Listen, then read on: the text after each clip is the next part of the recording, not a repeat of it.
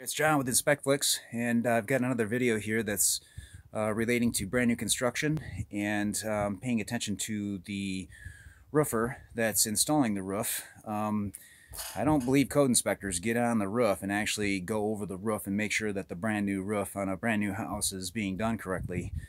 So I find a lot of flaws on the upper portions of homes. If you're buying a brand new house, at least get the roof inspected and have it double checked. A lot of times people will just purchase a home and not have the inspections done, assuming that the code inspector is catching everything.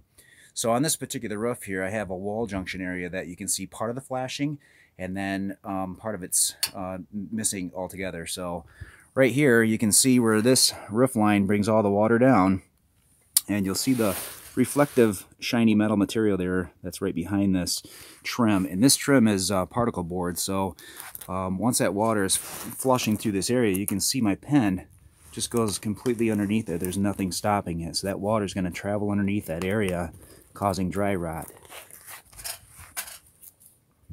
Missing flashing at wall junction area.